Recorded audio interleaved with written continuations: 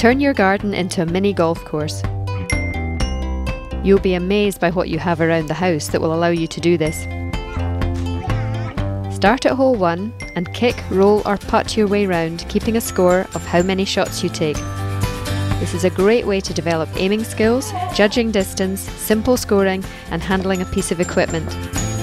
You can play this indoor or out, and if you're limited for space, try cutting different sized holes in a cardboard box and numbering them for scoring points.